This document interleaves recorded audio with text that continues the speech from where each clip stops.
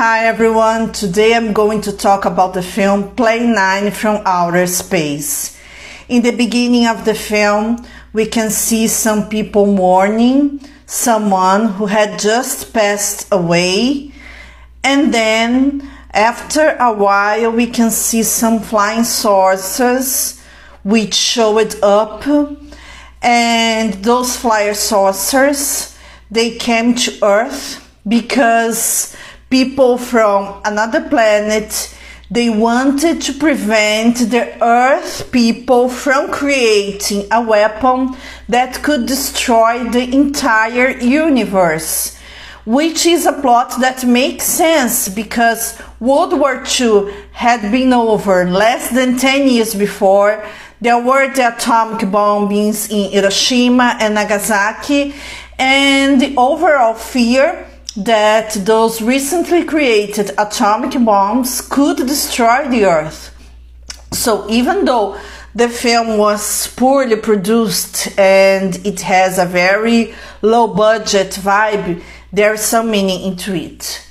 Then we can see that a pilot, he had seen some flying saucers with his own eyes, but the army prevented him from speaking, because in the era there was a kind of conspiracy theory that the authorities could have seen some UFOs and maybe they were denying this to the general public. And then he leaves his wife alone for a while. He wanted her to go to her mother's house, but she refused it. And then there were some extraterrestrial creatures after her, because those people from other planets, they wanted to implement the Plane 9 on Earth. And the Plane 9 was to resurrect the dead, so they could create a kind of army of people who had recently passed away to destroy the Earth in case people didn't want to listen to the warnings about this weapon.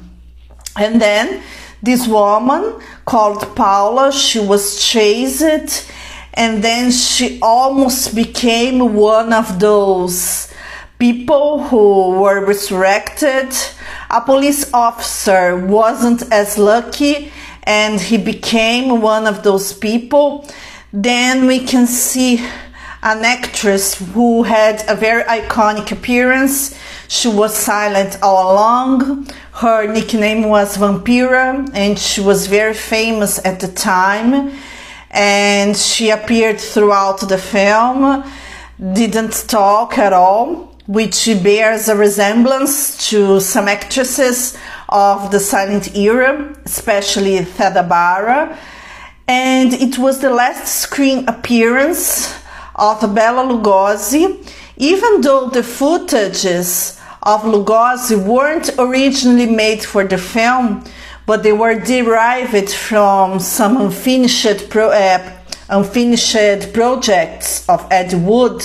He inserted those footages into the film because, after all, Lugosi was a successful actor, and it would be good to attract popularity for this low-budget film. And then the weapons of the Earth, they would be useless to kill those extraterrestrial creatures. And then, after a while, some people got to enter the flying saucer, and then one of those extraterrestrial creatures, he was killed. He was a little bit beaten with something. Then he fainted. And then after a while, we can see that the flying saucer exploded. So the people in those flying saucers passed away. It's interesting that even though those people came from another planet, they could die like everyone on Earth. Another thing that is very interesting in the production of this film is that the extraterrestrials looked like human beings, We don't see much makeup to make them look differently from Earthlings, which is something very interesting. And we can see that many things happen around a graveyard. The scenery doesn't change too much because after all it was a low budget film. But as I have said before, the plot does make sense because we can see in the vibe of the era those things of going to other planets, extraterrestrials, fear of a weapon that could destroy the Earth. And there is something that is almost revolutionary in this plot, is that they show that the biggest danger to Earth was the behavior of its own inhabitants, not people who came from other planets. Because after all, those people who came from another planet, they wanted to warn the governments of the Earth, they wanted to be heard that people here from the Earth could create weapons that could destroy everything. And then only if the governments didn't want to listen to them, then those extraterrestrial creatures, they would have to exterminate the Earth with this army of dead people. Something that they also mentioned is that those army of the resurrected people, that they didn't think because they were dead. But if they were living again, weren't they supposed to think again? And they said something interesting in the dialogue, that it's amazing that people who think in the Earth, who have the ability to think, that they are very afraid of people who do not think.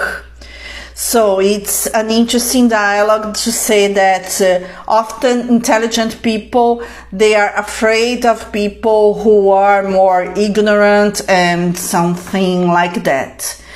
So it became a classic of science fiction, and it has a very B-film vibe.